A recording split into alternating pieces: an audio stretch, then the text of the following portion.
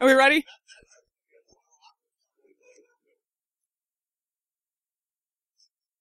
You wanted a joke. Good. Okay, good.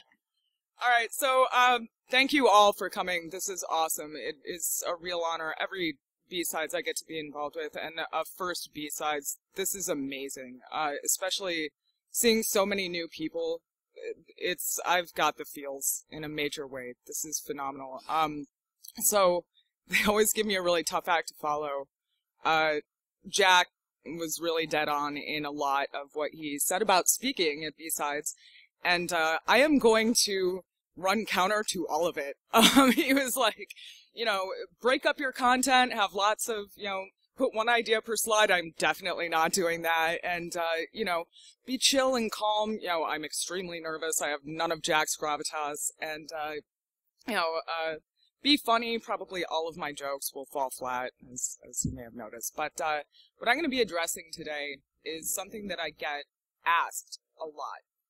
And it's usually in the context of, I'm a dev. I'm writing, God help you, PHP. And I want to know about security. Again, God help you if you're writing PHP. Or I'm a sysadmin. Or I'm a network monkey. And security is a big world. Security is not just, the firewall. Security is more than IT. So that's why I say, from IT or other totally different fields. Yes, obviously, it's very technical, and you need to know your stuff technically. But it's much more than that. It is actually an holistic other practice from IT. So when I refer to them separately, it's with a caveat. Yes, all of this is technical, but it's also social, psychological, organizational, a bunch of other things, competencies that you need to develop in order to get in. So I'm going to be talking about both the technical and the non-technical as strategies, as skills you can develop in order to get into security, in order to build for yourself a security career. Because sometimes in technical fields and non-technical fields, not sometimes, really always, we get fed this lie that there's a silver bullet. If you go to college, you'll get a good job. If you get a degree, job's waiting for you. That's a joke, if there ever was one. We all know that. In a post-2008 economy, we've all found that. Same thing with security. Oh, if you get a CISSP, job's waiting for you. Well, yeah, there might be. Might not be the job you want, though. Might be kind of a crappy job. So I'm going to address some of those silver bullets and talk about ways that you can develop a real security skill set and get a really good security job. So cool. How about a new slide?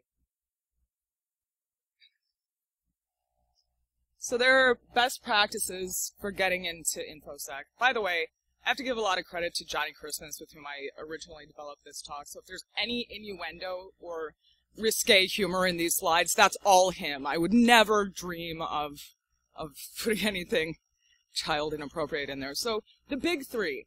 Self-education. Again, I was just talking with my esteemed colleague Beltface about this. He's saying, I'm in an IA program, and there's people who don't know what subnetting is, and it's like blows your mind. So, yeah, you can get a degree, and it may be helpful. A CS degree, awesome. IA degree, great, icing on the cake. But the best education you're going to get in security topics, you're doing on your own. Probably at home in a lab, or at an event like this. I'm going to talk more about that. Do it with other people, networking. Talk to people. One of the biggest sources of information and education you're ever going to get is right here in this room. Look around you. Look to your left, look to your right. Everybody here can teach you something. And I'll talk about strategies for extracting that information from other people, using people in a nice way, for fun and profit. And when you're developing your skills, refining what you're really interested in within that wide world of security, you need to do research, and you need to understand, okay, what are people looking for? What types of positions are really hot right now? What skill sets are they looking for? Are there languages I need to learn? Are there environments I need to become comfortable in? And there's ways to extract that information too. So let's talk about these. First of all, self-education. So, self-education is a massive topic that merits its own talk, and it'll be the bulk of this talk. The optimal information security professional, the ideal information security professional, is well-rounded. Yes, you'll find some positions, some people with just one capability. They do one thing all day. But in security, that's extremely rare.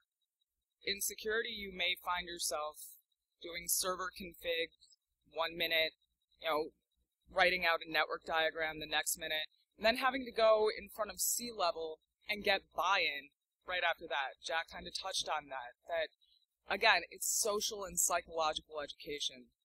So if you find that your skill set is nebulous, maybe you're mid-career and you're like, I've done a lot, there are methods you can use to self-educate that I will get into in a moment. But the case study I like to use is of an individual who was a sea captain and wanted to go into IR.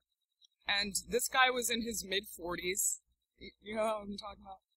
Yeah. He was in his mid-40s, and he was a sea captain. And he's like, I'm sick of being a sea captain.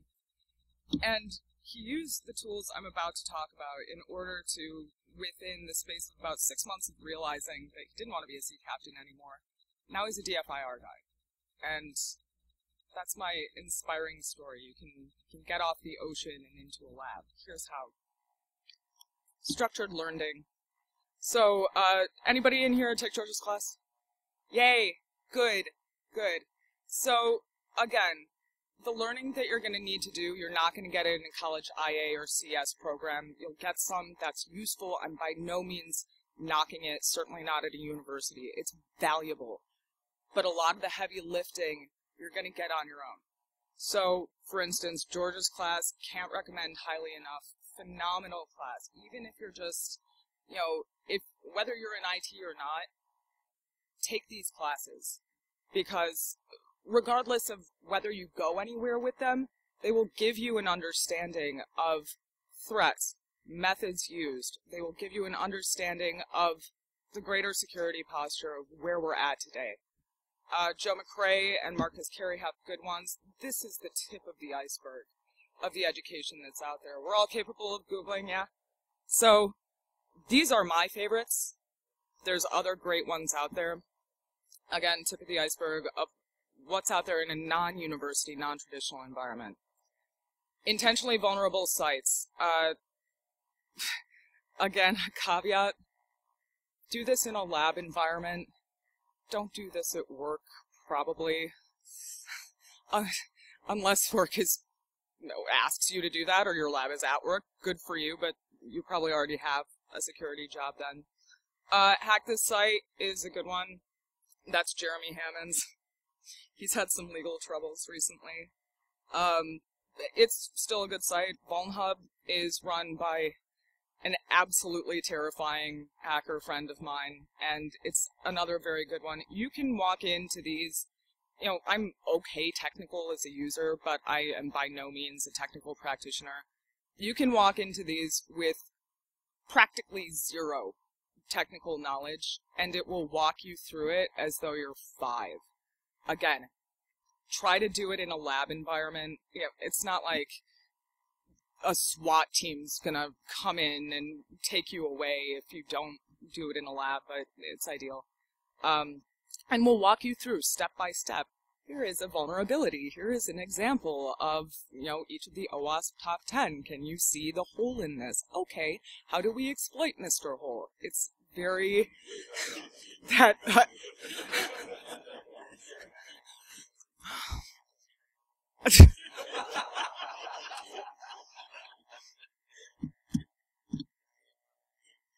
Moving on. Again, it tells it to you like you're 5. So, if you're in a position where you're like, oh my god, security is huge, and there's hacksaws, and, where do I even start to get my arms around this thing? These will be very, very user-friendly. See also Coding sites, I'm a big proponent of the idea that everyone should know how to code at least a little bit, at least enough to know how to automate stuff and run your software more efficiently, but that's a whole separate rant. You know, Code Academy, GitHub has some tutorials that you might want to look at. There are, again, vast, deep, wide resources out there to learn how to code. So do those. SANS runs quarterly Capture the Flag competitions. Anybody here been in the CTF? I know you have. Come on now. Don't look so sheepish about it. So, a Capture the Flag competition for the uninitiated is essentially a hacking competition. BSides runs a lot of them where you're given various sets of challenges. Some of them are in forensics, so you might have a challenge where you're figuring out what happened in the environment. Some of them will use coding skills. Some of them will use social engineering skills. So what I love about CTFs, a lot of things. One, they're usually free. Two, they're really, really friendly ways to shoulder surf with people who know way more than you do. Say, what are you doing there? Explain that to me. Why, what is this that we're looking at? Oh my god, it's assembly. What the heck is that? And people generally, the attitude, the culture in a CTF environment, generally, I know a lot of people will nag me on this, is very friendly and very educational, and people generally are very happy to say, well, here's what I'm doing with this, and here is why this is a critical vulnerability, and here is how I'm getting this flag. So any event where you see there's a CTF, I've got a dev buddy, he's a .NET developer, and he's like, why would these guys want me to help them? I'm like, 'cause hell, there might be your .NET skills, you don't know, they might be useful. And plus, they're happy to brag. People who are good at things like talking about how and why they're good at them. So again, exploit the egotistical nature of human beings for your own education. I understand this can be intimidating. I'm going to talk in a little bit about how to overcome shyness and social awkwardness, which I feel is very, very important in career development, especially for geeks like us. So, yeah, absolutely. Basically every CTF ever. There are also college cyber defense competitions. Is Lipscomb running one or involved in this at all? Anyone know? Yeah? No? Don't worry. So, whether it is or whether it's not, there is one near you. Google CCDC plus name of your favorite college or college near you. This is specifically for college students. There are ways to be involved if you're not a college student, but yeah, definitely check those out. And CTF365.com, again, it is a remote, worldwide CTF environment, so go look at it. There are ways to get involved, for sure, and kind of get your feet wet in terms of competitive hacking. So, I mentioned labs. Who here has a lab? Good. Okay, good. If you are coming from a technical background at all, have an applicable lab and use it. You definitely want to be using virtual machines within your lab that did not fall off the back of a truck, and I do not, under any circumstances, condone stealing a VM from work. Don't do that. There are many, many resources out there for how to build a functional, working, contained, legal home lab. It can get expensive, but you can start with as little as one virtual machine on your computer. If you want more information about how to build a lab, that's, again, a whole other talk. Come see me afterwards. I have some resources you can use. But essentially, when I'm talking to people that I want to hire, and I'm really impressed by them and really interested in what they've done, they tend to talk a lot about their lab work. And the reason this is important is that when somebody is doing ethical hacking, research, learning code, at home on their own time, I know they're legit. I know that they are not necessarily, I heard there's money in security, or I want to be elite hacksaw because I saw a movie once and there was a cute girl in it. I know that the interest is sincere, and I know that even if you're not a technical god or goddess, you're trying to improve, and you're actively working on those skills on your own time. Same as taking classes. I mean, if you walk up to me and say, I have an IA degree, or I want to be a hacker, or I have a CEH, I'm going to say, great. What have you ever done? And if you have zero experience, if you're coming out of a job where you're a real estate agent and you woke up one morning and you decide you want to be an ethical hacker or work in security, or if you're a desktop monkey and you're like, God, I'd really like to get into this stuff, there are free, not easy, but free, simple things you can do on your own time to get into it. So, again, intentionally vulnerable sites, check those out in your lab. Do some of your training in your lab. Again, if you want more detail on how to go about this, come see me afterwards.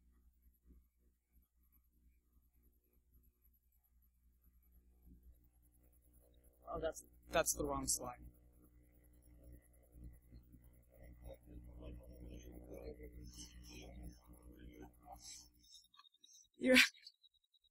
I told you there would be bad humor. Alright, so let's talk about certifications.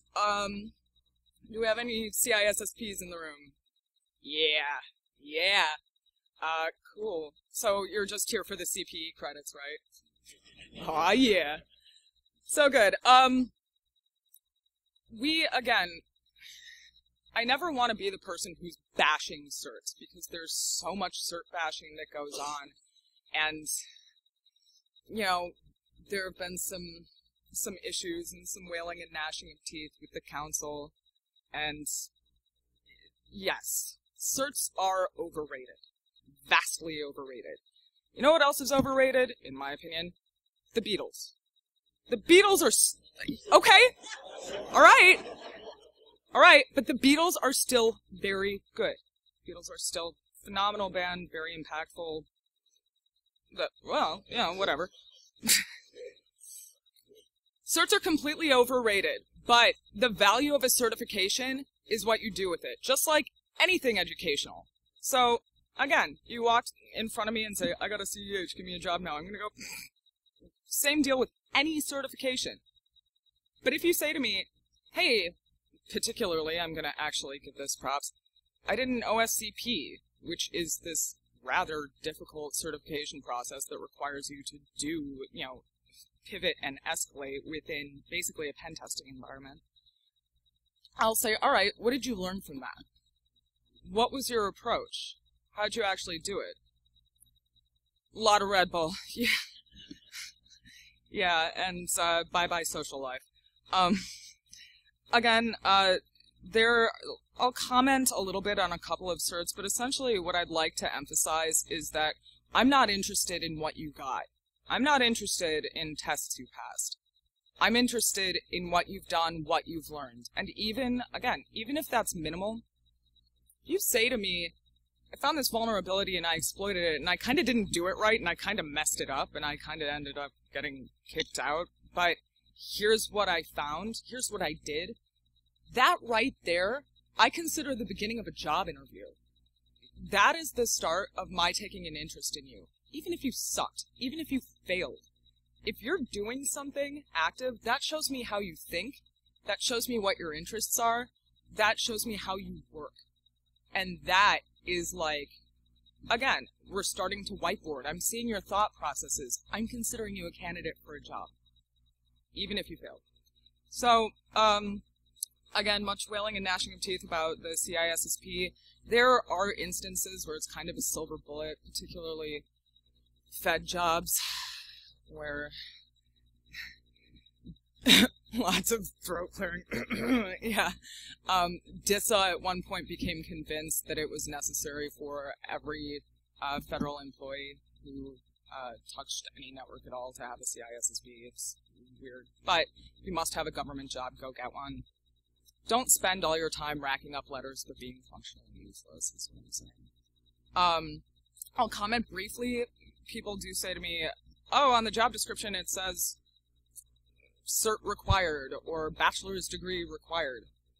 Take all job descriptions with a grain of salt. As somebody who writes them, it's almost like when you're deciding what type of mate you'd like. Like, oh yeah, I'd like a supermodel with a PhD who is fabulously wealthy. Of course, we'd all like that. But if you're married or if you're mated, does that describe your significant other? Probably not. Do you still love them? Are they still valuable to you? Yes. In the same way, job descriptions are the ideal. Will they hire you if you don't have this cert? Almost certainly. Ask. Say, hey, is this negotiable? Come on now. Again, one of my best pen testers was a former cop. So he did the OSCP, again, kind of hinting it, but he did the OSCP. And this was after he had spent many long, tireless, Red Bull-soaked, marriage-affecting hours in his lab, learning stuff, hacking intentionally vulnerable sites. Then he got this cert. I didn't hire him. He, again, had been a cop, had zero IT background whatsoever. I didn't hire him because he had the cert.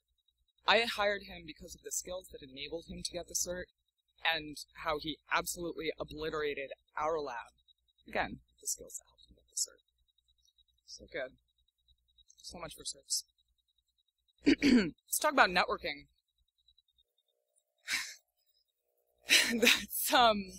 That's Rance and Johnny Christmas, my former co-presenter, getting thrown out of DerbyCon. No, they actually weren't thrown out. They were really nice to them. That was Shmoo. There have been so many events where they needed talking to. So networking. Networking is kind of like this salesy, much ballyhooed concept. There's a lot of terrible articles on LinkedIn about it, and it's not meeting the CEO of the company where you want to work and taking him out to a steak dinner and kissing butt like that. That's not what networking is. Networking is about getting in front of people, learning from people, and becoming known in a community just like this, becoming visible and saying, hey, I'm really interested in secure coding. I'm learning about it. What can you teach me about it? Becoming that person.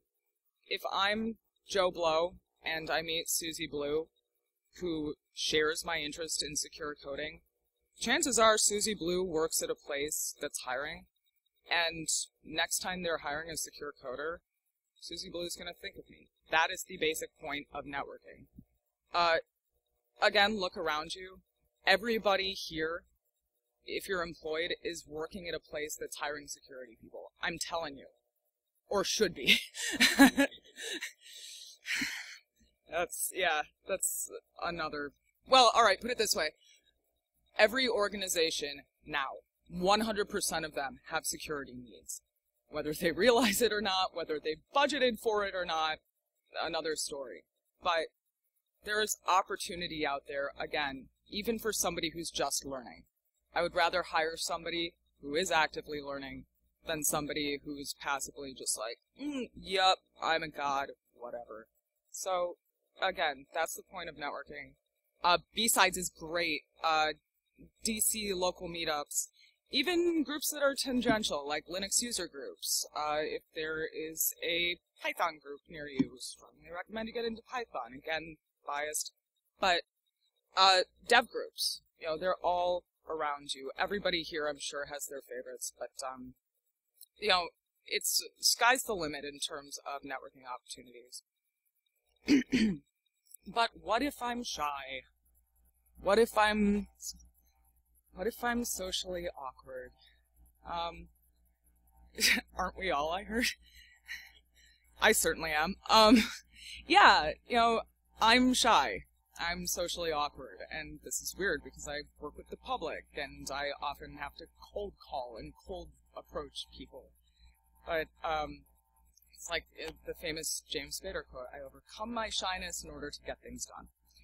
So, there are ways to practice your social skills, which again I want to emphasize are just as important as your technical skills, which I've been blathering on about. There are ways to practice interacting with people, and there are various benefits to this in security. One, networking, getting close to opportunities, possibly getting a job, learning a lot. But two, security is very social. Doing infosec work requires social skills, not just in social engineering, although that's massive.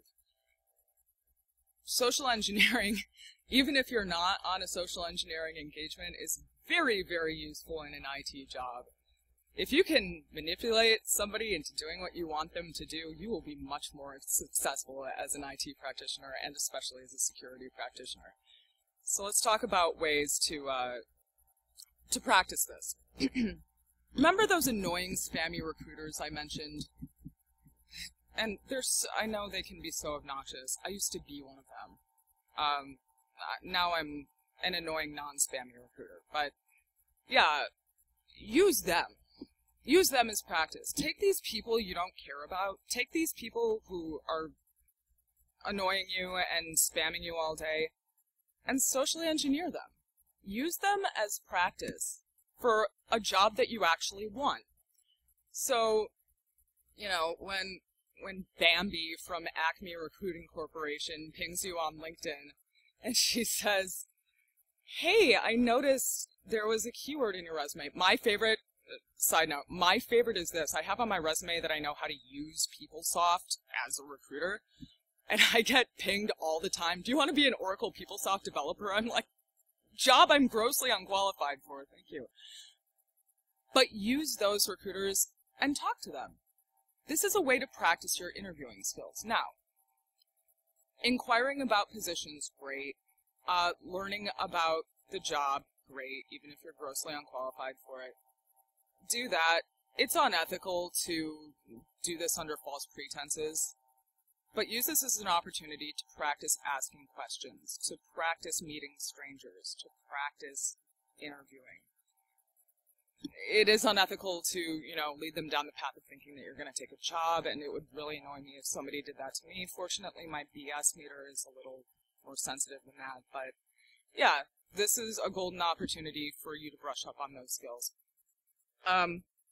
Also do this with real interviewers. Also do this with positions you, again, think you might not be that qualified for, or might not be that interested in. I always say never turn down an interview, even if it's not a formalized interview. Even if you're just talking to somebody who's like, again, at a BSides, at a local meetup, hey, I got a gig open. Practice talking to them about that. It's simple, but it's not easy to overcome social awkwardness. Practice. Sorry, I wish there were a better way, or an easier way, but it is the best way. So cool. This is a Johnny slide. Hang on. There's a unified creepiness theory. And it really is true. The persistence exponent is really, really honestly the worst part of it. You can be creepy to me once, but the persistence is true. Social and soft skills, they're a double-edged sword. If you have good ones, lucky you. I envy you. But probably 9 out of 10 candidates for positions that I interview who get turned down, it's not because they were technically lacking. It's because their soft skills sucked. Either, a lot of cases, they couldn't write. For the love of all your various gods, learn how to write. And again, if this is something you struggle with, I used to teach college English. Come talk to me. I can recommend some resources. But, yeah, people get nagged for jobs, mostly because of their soft skills in this industry. Learn to write, learn to talk to people. If it's something you struggle with, practice. Come talk to me later if writing is an issue for you. another Johnny slide. These are some resources that can help you on the more theoretical side of learning to develop your social skills, your interpersonal skills. My favorite in security is the Prince, because you really do need to adapt a gently Machiavellian attitude. Use everybody. This is a business. Using people has gotten this negative connotation, but it's okay to use people if they know you're using them. That's what I do all day. I manipulate people for fun and profit, and if you're doing security, you are too. If you have a job, you are too. So, you can be very chaotic good about this. You can be, God, 2 D&D references in 2 hours. So, moral of the story is, now, these will help you with, all these books will help you with networking, with social engineering, with open source intelligence, and really with understanding human behavior. The biggest threat vectors are behavioral, and this is something that's been repeated time and again. Obviously, yeah, the technology is often lacking, but lack of security is really about people. It's those stupid users. But it's really about decision-making, processes. These books, as well as zillions of others, will help you to better understand those. Heck, I mean, I'm talking about the value of a degree. I'd almost like to see more security people take psych classes. Or, dare I say it, business classes. Because securing anything is all about decision-making from the user on up to the architect, on up to the CEO. So work on this stuff. In conclusion, what I want everybody to take away is that while there are no silver bullets to getting into security, regardless of your background, you can do it. The TLDR is you have to do the heavy lifting yourself, whether it be education, whether it be networking, whether it be market research, which I touched on very briefly. I'll talk about that in Q&A. It's all you. Nobody's going to give you a piece of paper that says, "Thunk, qualified to do security." It's just not going to happen. We can all improve our skills in various ways. Here are the places where you start. The need is out there. If you are interested, so much as casually interested in security, you are needed now. The skills that you develop, we need those too. You can't just be like, hey, I'm a casual neophyte with a casual interest, walk in and expect to get a job. But we need you. There are hundreds of thousands of critical information security functions going unfilled in the United States today, in the world today. Thank goodness I only have to fill all the ones in the United States.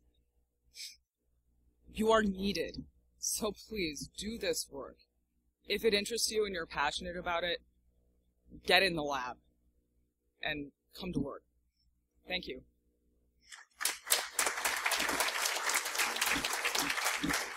What kind of time we got? Time? 5 minutes.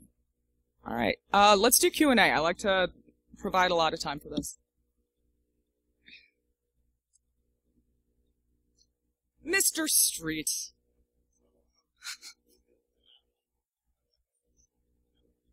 Yeah. Yep.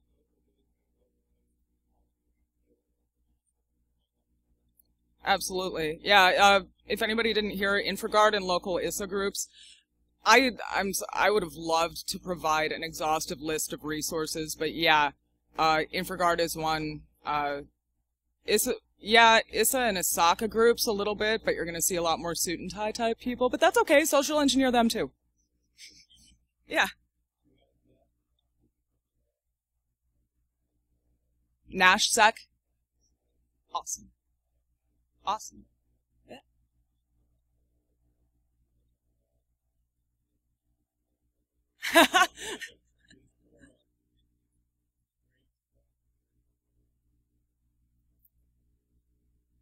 All right.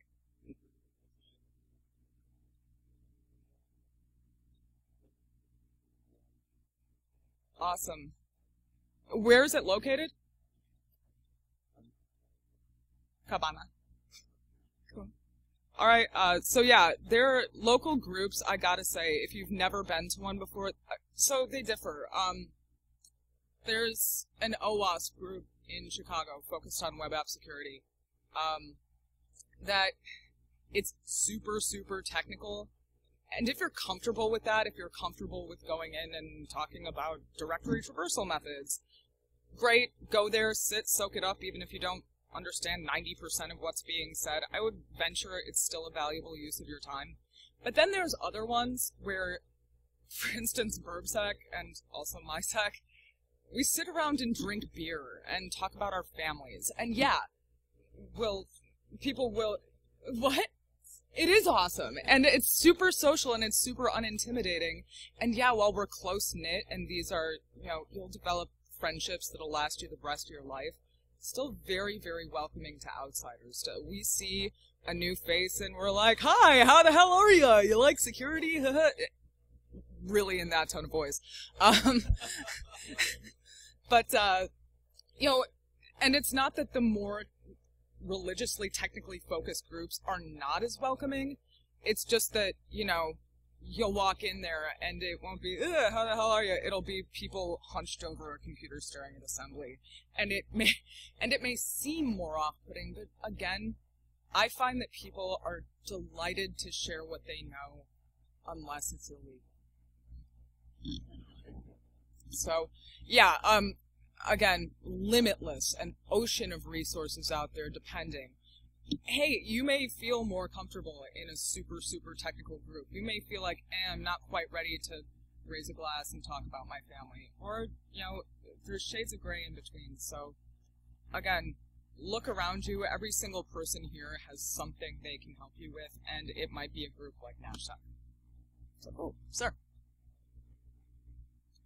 What is a lab? A lab is a contained technical environment, usually in your home, often at schools, could be within your office or place of work. Jason, can you talk about containment and the various levels of that?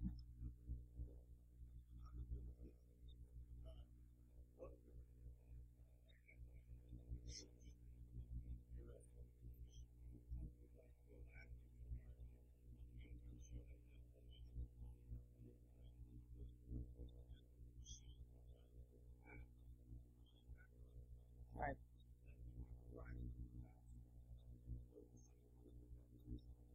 Right.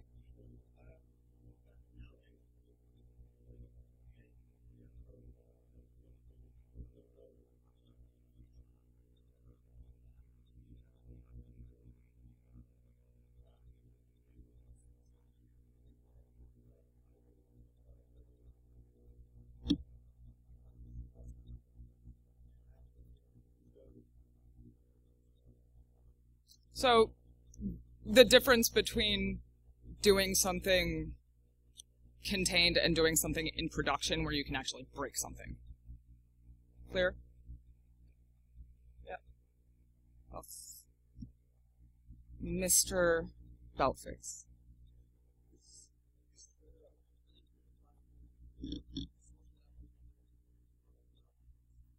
Yeah, so it's interesting. Jack mentioned Twitter and about how information security is on Twitter very actively. It's a lot of it's complaining. That is Twitter in general. Complaining and cats. Yeah. So, I hesitate to say yes or no, because again, it's all what you do with it. Any social media, the signal-to-noise ratio is going to be not very good, rather daunting. However, I hire off Twitter all the time. I mean, obviously you have to come interview and you have to demonstrate your actual skills.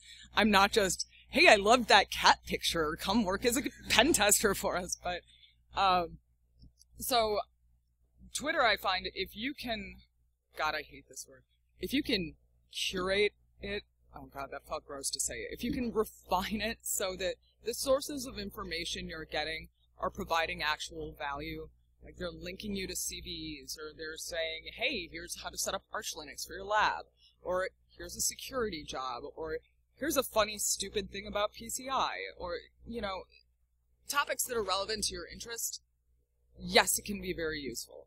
And yes, there are hashtag infosec jobs. Dude, it's an enormous amount of positions that are at varying skill levels. Again, everything from entry level to CISO. Again, the need is vast. Most recruiters aren't very smart, but the smart ones are using social media specifically to hire in IT, specifically to hire in security. It's, you know, it's also a great way to practice that networking almost in kind of a lab environment. If, like me, you're more comfortable interacting on the internet than you are face-to-face, you see somebody tweet about a vulnerability and you're like, hey, I don't know anything about that. Can you point me at a resource where I may be able to learn more? And maybe they'll say, hey, buzz off, noob. But more than likely, they'll say, here's where you learn about it. Bingo, you have a friendship. Bingo, you have a resource that you can use with very little effort. Yes? Yeah.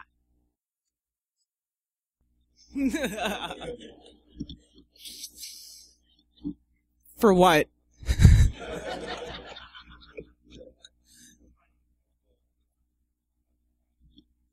Certainly can be. Yeah. Yeah, it certainly can be. I mean, again, you need... Right? Yeah. Yeah, and, you know, don't tell them you're a woman if you're a woman. It's true. So yeah, I mean, any media where people are talking about things that interest you, sure, use it. Use everybody, use everything. But again, if you find yourself in an IRC channel where the majority of it is anatomy humor, and there's a lot of them, you know, it might not be that great. But then again, it could be a good social engineering opportunity, because let's face it, some of the most godlike talented people out there really enjoy their anatomy humor. So, you know, if you're making friends with them and you're making contacts that way, why not? Use everything. Anyone else? Yeah.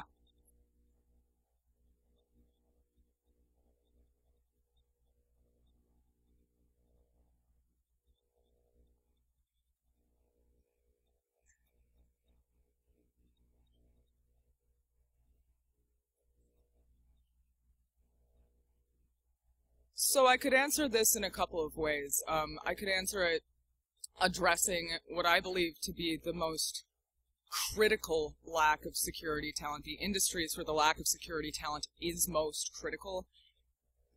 Finance, healthcare. Healthcare again. Did anybody see on the landing page of healthcare.gov, in the search bar, it actually suggests SQL injection to you? Yep. So, anything web-facing, so certainly retail. Retail, again, credit card information, no bueno. In terms of who's wisest to it, finance tends to rely a little bit too much on hiring for compliance. I find most financial organizations are like, oh, we're PCI compliant, therefore we're secure, or whatever. No. So yes, the need is critical in those verticals. Whether they get it or not is a whole other talk. Where can you get the jobs? Where are the jobs most thick on the ground? Telcos. Yeah, especially if you're in an engineering function. Telcos, ISPs, anywhere that's very, very tech-focused, and downtime means immediate loss of revenue that is super critical. Again, it's all about the business, right?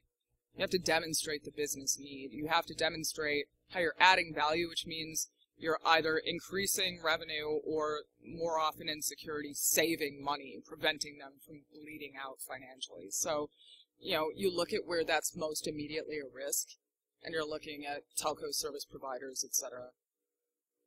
Sure.